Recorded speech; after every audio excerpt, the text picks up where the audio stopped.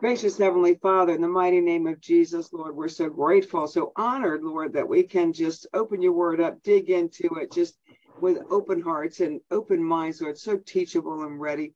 Lord, I thank you for each one here, Lord, and those that can't be.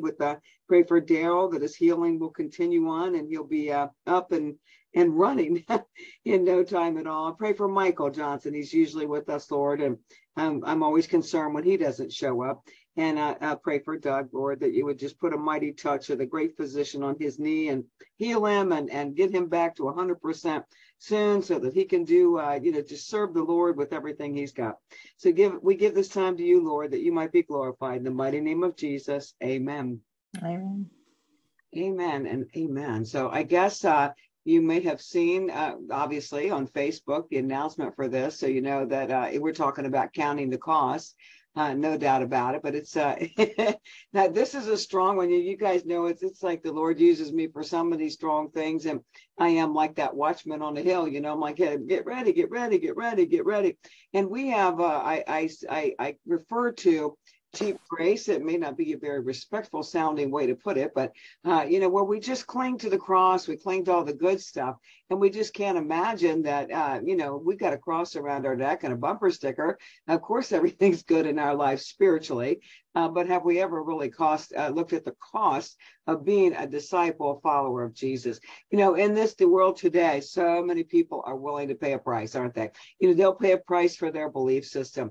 We see it out there. This is not meant to be a political by any means, but you see major corporations. Listen, these corporations know that when they take a stand, for the alphabet, they're going to take a hit, and they really don't seem to care whether it's millions or billions. Doesn't matter. They'll figure they'll bounce back because it's important enough to them to take that stand, even if it costs them big time, right? So many people are willing to pay the price. What we see out in the world today equates to less than 1/2 of 1% of our entire population, but it's he who's making that noise, right? He who's saying, I'm willing to stand. Imagine if you could take all that energy and all that passion and all that commitment and it's so Jesus instead of the alphabet. Can you even imagine? So are you willing to pay the price for your belief system? Are you willing to pay it? Because the bottom line is this: you got the greatest gift known to mankind. There's nothing like the free gift of salvation. We could not have purchased it. There was nothing we could do, to earn it, if you will. He paid the price.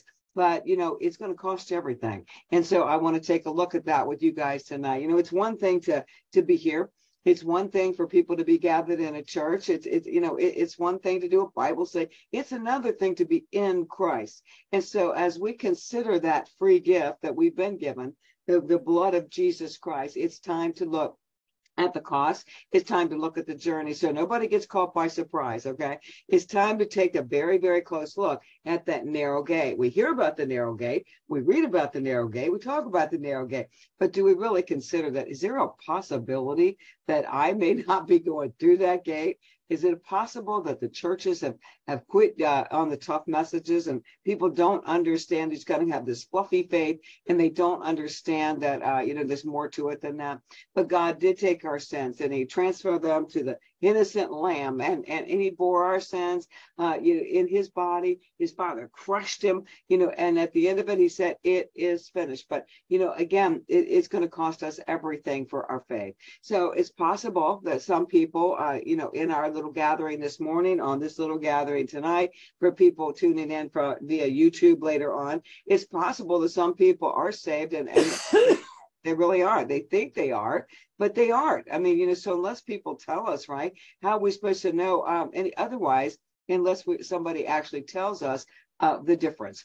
And so it's possible. So my heart is always to, be able to talk to people, give them the full scoop of things, how it really works, and be sure that they know. So the fact of the matter is there's a possibility that it's people, maybe it's you, maybe it's someone you love, maybe it's somebody you're married to, maybe it's one of your children, and they have never really done business with God. And so maybe they've never come to that intersection in life where they have to say, I'm going to surrender or not, right? I'm going to be one of his or not.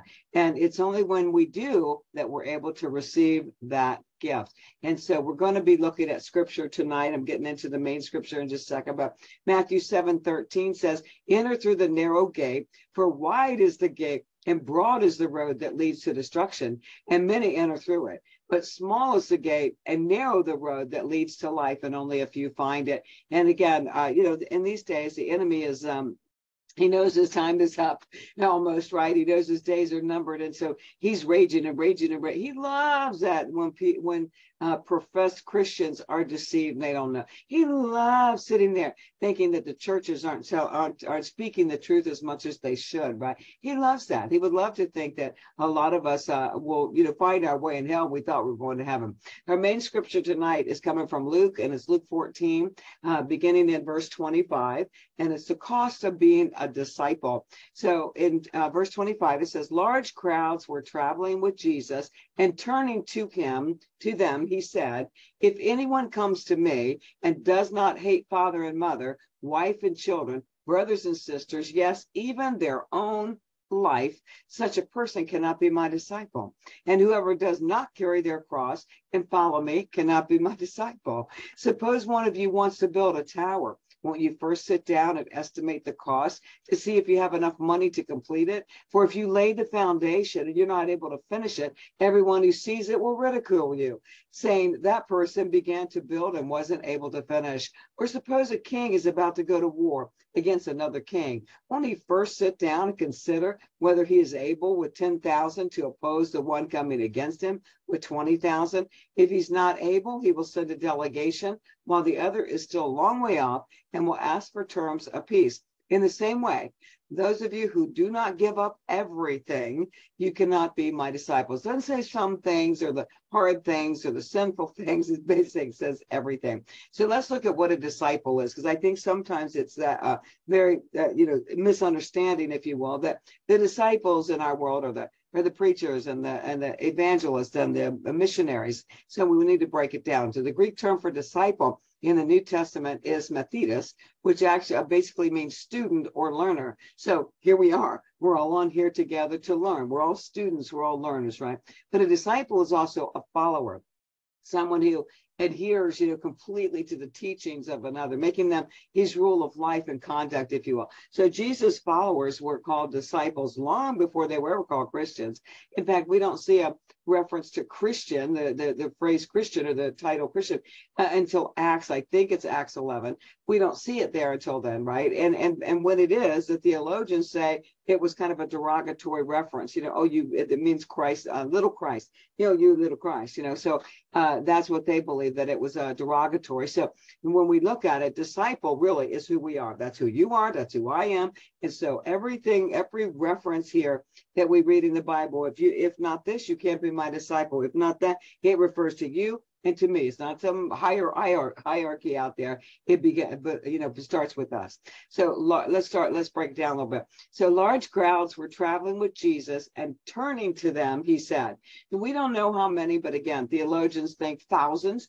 Why? Well, because thousands gathered, even, he fed 5,000 plus women and children, and his following was growing and growing and growing. And so large crowd, listen, Jesus is not impressed by large crowd. He doesn't care how big your church is. He doesn't care if you got a 3,000 person sanctuary. It doesn't matter. He looks at the smaller groups. He's looking at the heart, right? So he could care less. He's not impressed by that. And it looks like he thought, well, this is like crowd, frenzy, if you will, where people just going along for the crowd. And you know what? We do that too. We think, wow, something good going on over there because a whole bunch of people there. The reference I gave in the well this morning was, if you saw people lined up for a restaurant, what would you do? You'd say, you know what? We need to go there because clearly that's a good place. We like to follow people. Remember, we're sheep, right? So we see a bunch of people and we start following. Same is true, of course, with the faith, where, sometimes it's an emotional following. And, I think that's what he was addressing, is thousands of people, following along. And it's almost like he thought, I need to sift through this. He can see, and I said this morning, you guys have heard me say before, it would be troubling, for lack of a better word, if we could put on like 3D glasses and look inside of any church in America and be able to see who's saved and who's not. It would be very, very troubling. And so Jesus can see it all. He's looking at this massive crowd, and it's almost like he's thinking, I got to sift through this, and they need to understand exactly what it looks like to follow me. So turning to them, he said, he's pausing, he's stopping. Don't you wish churches would do that? Time out, we need to talk, right? It would be so beautiful if they would do that. But so he turned to them. He says, if anyone comes to me and does not hate father and mother, wife and children, brothers and sisters, yes, even their own life, such a person cannot be my disciple. Now, this has been twisted 6 ways from Sunday, this scripture. People, non-believers will challenge and say, what is that? Your God's all love? Yeah, right. He wants you to hate your family. It's not what this is. What he's trying to say is, listen, if anybody comes to me and doesn't love me most of all, if I'm not first and foremost, if I'm not the most important thing in their lives, if that's not the way it is for them, excuse me, Michael Johnson calling, he's forgetting what time it is. So if they don't know, that if I'm number one in your life, you know what, you can't be my disciple. We see it a lot, don't we? See it in relationships. Oh my goodness, I just want to scream when I hear people say, boy, when I visit my family, I can't talk about Jesus because they said, they get sick of hearing it and they won't let me come if I'm going to. Well, then don't go. Okay. So if he's not number one in your life, remember in the Bible, when he was talking about, no honor in your hometown, he says, kick the dust off your feet. And those are what he was referring to, people in their hometown. So the bottom line is nobody, your children, your parents, your sisters, anybody in your life can even come close to being in your heart who he is, or you're not a disciple. That's the bottom line. If that's not who he is, you cannot be my disciple. Listen, why would he put up with that? If you had somebody that in your life that said, well, I don't know if I don't have time for you, got something better to do today, but I'll check in with you next week and maybe we can talk and I'll give you a little piece of my life. Are you kidding me? Why would he put up with that? You wouldn't put up with that in a worldly, a flesh relationship, in a marriage or whatever. You wouldn't put up with that. So why would he put up with that? So he's saying, no, I'm number one. And if you want to be a disciple, I died for the disciples, by the way. You want to be a disciple, then I have to be above all, everybody else, everything else in your life. And then he says in verse 27, and whoever does not carry their cross and follow me cannot be my disciple. So the carry the cross thing it's kind of a double meaning. But here in Luke 14, what it's referring to is, when Jesus carried his cross, it was symbolic of he was under the authority, right? He had surrendered to the authority of the government at that point, and he's carrying his cross, to Calvary. And that's really what this is saying as well. Listen, you need to surrender everything, right? So you need to submit to my authority. I need to see you surrendered to my authority. Carry your cross, carry your faith, get out there and surrender to my authority. So unless you can do that, you can't be his disciple. It's a little scary as the gate, starts narrowing. And then it says, those of you who do not give up everything, you cannot be my disciples. He didn't say some things, most important things, the bad things. He says everything, surrendering everything to him. Why? Because everything belongs to him. And so it's a tough thing to do. But, for those of us who love him, that's what we want to do. We want him to be in the driver's seat. We want him to be ahead of our homes. We want him to be ahead of our children. We want him, to do these things. I remember, so long ago, you guys have heard me repeat myself, unfortunately, but, I remember taking a class. I was a baby Christian, and I remember taking this class on covenant, and it was a K. Arthur precept class. And I can remember this saying, take a pen or something and mark in your hand what it is you're holding back from God. What are you refusing to let him have? And for me, I didn't have to think about it. I knew he wasn't getting my babies, right? Because I couldn't imagine anybody loving them as much as I love them. And so, I would not give up everything until that moment, and finally gave it all to him. So unless we're willing to do those things and give it up, give everything to him. So in summary, again, what is he saying? Oh, unless I'm first and foremost, unless I'm above all by eons, right? And unless you give up everything, unless you're willing to carry that cross, you cannot be my disciples.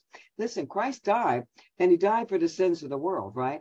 but that only applies if you believe in him, if you've surrendered, if you've become a disciple. So really, you could look at it and say he died for the disciples. That, his blood covers the disciples, because the non-believers, they have a chance, but unless they become a disciple, that blood doesn't cover their sin. They haven't ever surrendered it. They haven't repented, right? And so we have to take this, super seriously and look at who are we if we're disciples. All these things do apply. It's not quite as simple as saying, well, I, went forward in my church and I got baptized and I sit on the second pew every Sunday. It's not that simple. And so he wants, just like you want in your life, you want loyalty. You want, anybody in your life, from your children to your mate, right? You want that loyalty. You want to know that you're first and foremost important. Well, why would he want any less? So he's saying, this is what it takes. When he turned around to that crowd and said, hold on a second, I'm going to sift through this stuff.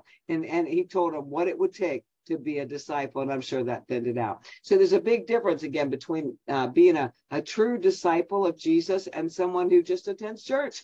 You guys see it, I'm sure, when you go to your church, and there's some people just there it feels good, okay? If you're around good people, and it's usually great fellowship, and it's a feel-good time. But, a lot of people are just attending church. So every true Christian, every born-again believer is a disciple of Jesus Christ. So you have been ranked up. You are a disciple of Jesus Christ, and there's a cost. So Jesus said, in a lot of simple illustrations to make this point, and of course you can see it repeated quickly, put an end to the idea that he's some kind of welfare program. No, you're not going to just ride the wave of Jesus without counting the cost. It's not going to happen. And so he's putting an end to it through some of the references of scripture. So although that gift of eternal life, it's free, again, we can't go buy it. We don't deserve it. That's what grace looks like, right? To anybody who asks, anybody who surrenders. Of course, we see that in John 3:16, but bottom line is, it requires a transfer of ownership. In other words, I am my own person. I did it my way, all that stuff. We come to know Jesus. We transfer it all. Lord, it's yours. Everything I am, everything I have, everybody, it all belongs to you. And so it's a transfer of ownership. We see that in Luke 9:23, and he says to all, if anyone will come after me, let him deny himself. Again, take up his cross daily and follow me. So that daily thing is, listen, it's not a get your ticket punched once and you're good to go. It's a daily thing to work on your relationship with Christ. So it is a choice to pick that cross up every single day. So, he's basically saying, let him deny himself, take his cross out and follow me. In Galatians 5:24, those who belong to Christ Jesus have crucified the flesh with its passions and desires. And so counting the cost, means that we recognize and agree to terms. He has set some terms. And I don't know why we don't like talking about that. I don't believe you can lose your salvation, by the way, but I do believe that it's a little deeper. And there are little, if you see no fruit in a person's life, if you don't see that kind of thing, the chances are they're not a true disciple, right?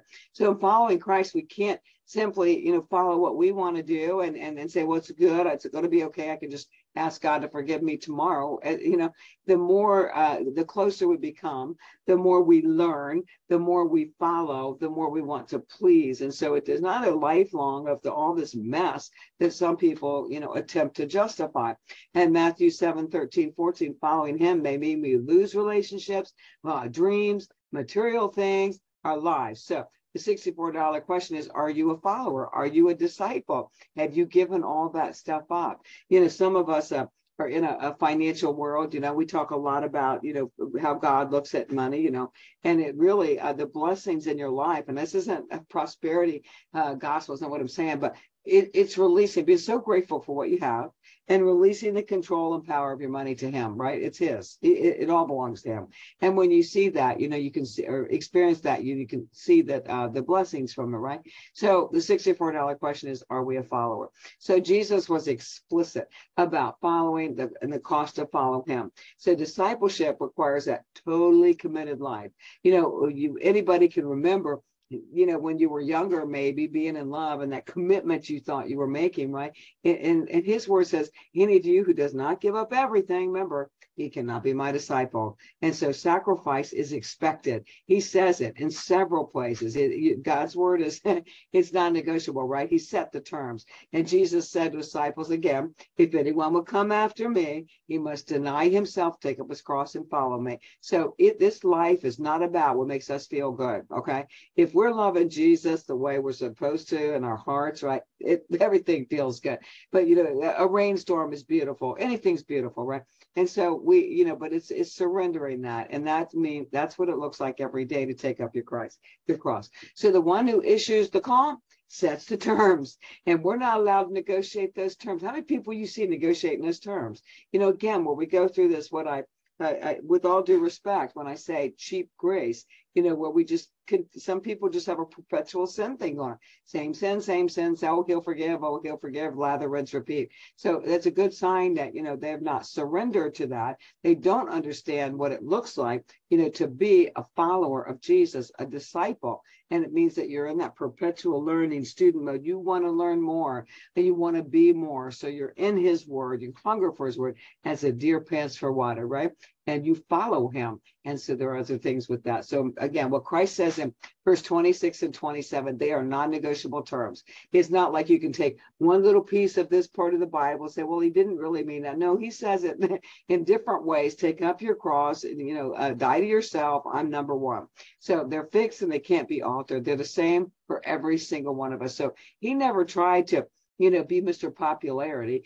We talk about soft selling the gospel, you know, in churches where pastors are afraid to, mention, you know, hell, sin, money, because they don't want people to leave it. They want those crowds. It's like they judge their success in the kingdom of God by how many people show up. Well, Jesus didn't do that. He didn't try to induce that crowd. He never tried to manipulate anybody's decision. He never sugarcoated a thing. He spoke with love and compassion and gentleness, but he didn't sugarcoat it. So he never kept the hard part out in the fine print like the churches do, right? Where he couldn't locate it. He never did that. Jesus never softened the requirement to be a disciple. Narrow is the gate. Narrow is the gate, narrow is the gate. So he never marked down the price for anybody following. So every one of us today needs to do some serious soul searching. Listen, I don't care. I believe the time is near. And all I can say is it's nearer today than it was yesterday. I don't know when it is. Nobody knows it, when it is. And so it's not that kind of thing. But I believe that it's near. If it's not near, I believe life is but a vapor, just like the word says. You could be here tonight and by midnight you're gone. You don't know. These things need to be reckoned with. So if you're not living that way, right, then you need to, have that moment with God, where you can make things right and you can become that follower of Jesus. So in verse 26 and 27, you ask yourself, is that true of my life? If you don't hate your mother, father, that if you don't, pick up your cross, does that apply to your life? Have you gotten there? Listen, again, I hear it all the time. You see it in relationships. Well, he doesn't like to go to church. Well, she doesn't really care for a church. Well, we really can't find a good church. You hear all these things where people are divided, right? And they put that relationship before they do Christ. And that's not a follower of Christ, no matter how you slice it. Well, I don't talk to my kids about the Lord because, they, how kids are. They don't really want to hear it. Well, live it out, walk it out, talk it out, sing it out, whatever. It needs to be in their lives, right? And so we have a tendency to put earthly relationships above and beyond the relationship that Jesus wants with us. And when we get that relationship with him right, everything else falls into place. So, we need to see what it's like to consider to be a disciple. So again, in verse 25, if he says large crowds are going with him, those were huge crowds. And I bring this up to say that, it's easy. I remember years ago when baby Christian time, and I was with this church and there was some kind of split going on. And a couple of the key families, my close friends, went from that tiny little church that was splitting to this massive church. And I'm like, wow, it's such a difference.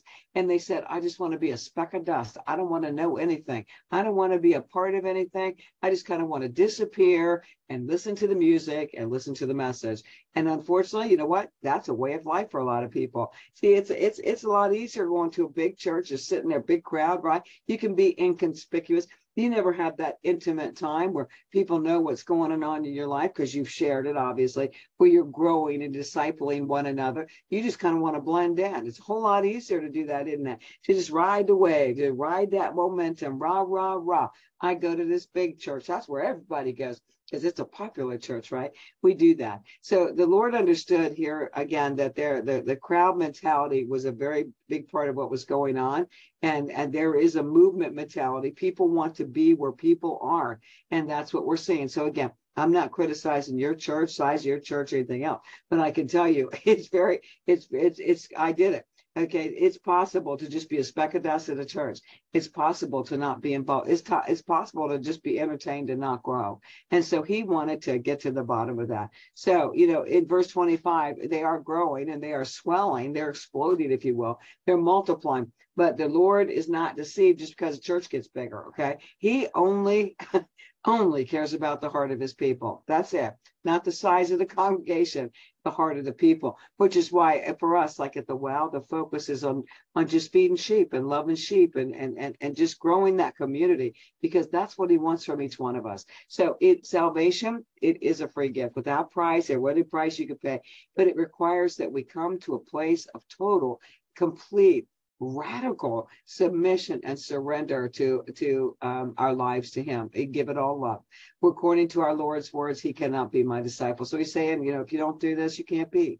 And so I just appeal to each one of you to, just to look inside your heart and to pray, and to look at, are you a true blood-bought follower of Jesus? Or are you just an attendee of a church or just plug it in every once in a while? This is a eternal issue, right? Where a lot of people just do not know that there is a difference.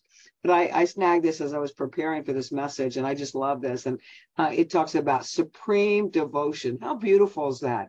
To be supremely devoted to Jesus. So we have to love him more than anything or anyone else. No competing affections, where you're trying to balance the ball. How many people do that, where, oh, Johnny, church is important, Jesus is important, but you've got a soccer tournament coming up, so we're not going to be in church for 2 months. Take a stand, carry the cross, pay the price, right? So we have no competing allegiances. Jesus Christ has to be number one in your life. He will not tolerate any other position. And if he's not number one, you're not going to get in line to to the highway to heaven, right? Because you're not following him. And so it does come down to supreme devotion. And, if anyone, he says, if anyone, there aren't any exceptions. So to come to Christ is synonymous phrase for saving faith. If anyone, no exceptions, right?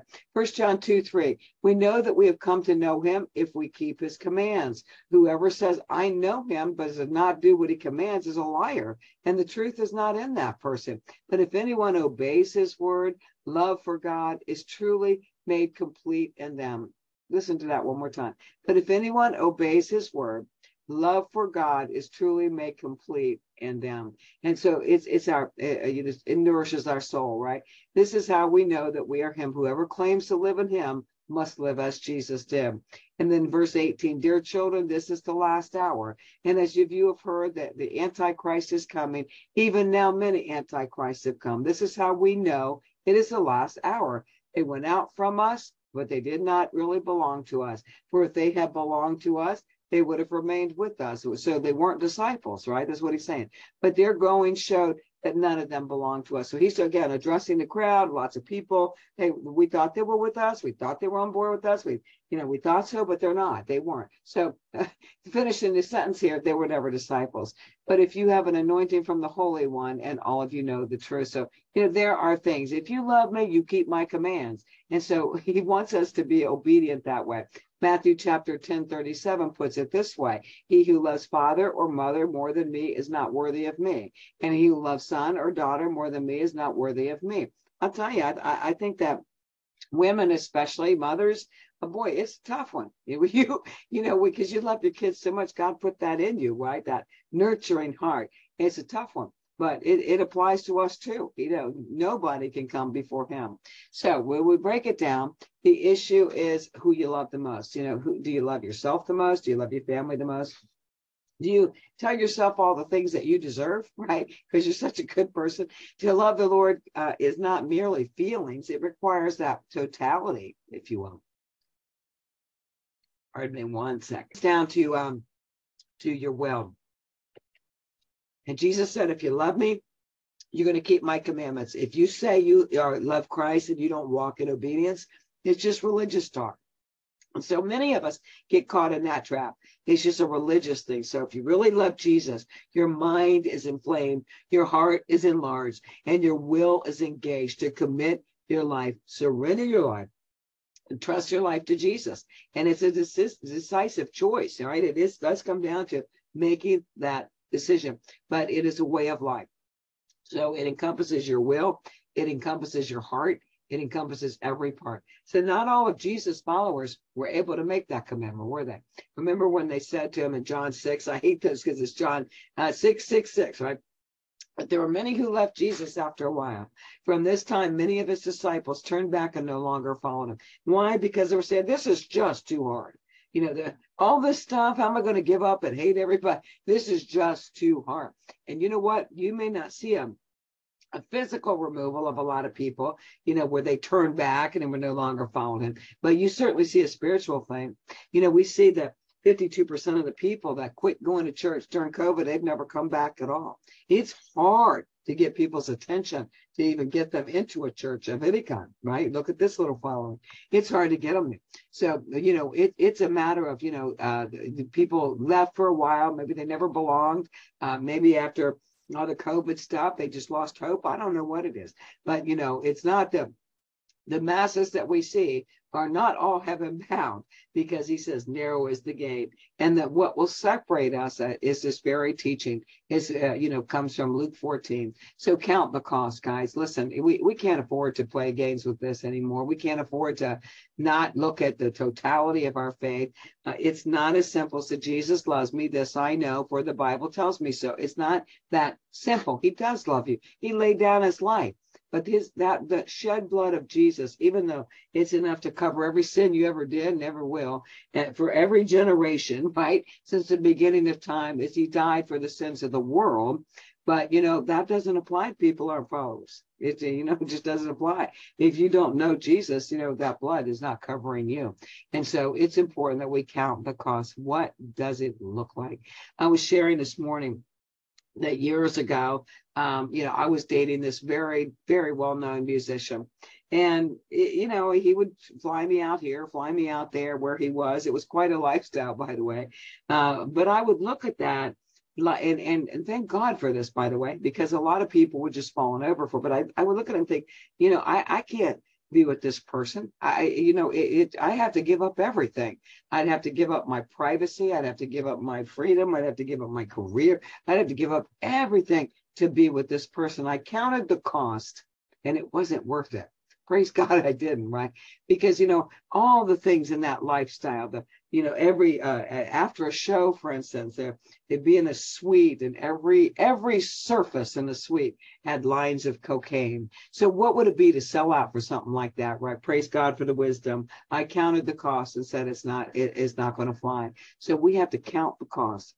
There is a cost to being a follower of Jesus. But the point is that when we surrender and we love him with every fiber of our being, it doesn't feel like a cost at all. It feels like the most amazing journey, the biggest honor and the biggest privilege in your life. In every relationship that you think, well, I might have to do it, everything just becomes more beautiful, right? Because he's first, and he honors that in our lives. But to be a disciple, it comes with a cost, okay? To see eternity, it's going to come with a cost. And so that's it for me, guys. Anybody have anything to share? Any 2 cents? Any something new that you've heard you want to throw out there? I'm happy to talk about it.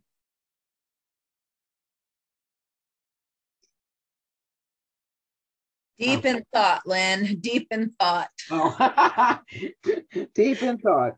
There are so many things in my life that are right and so many things that are wrong. And I guess the first step is recognizing, and then comes the hard part. Yeah. And so just deep in thought.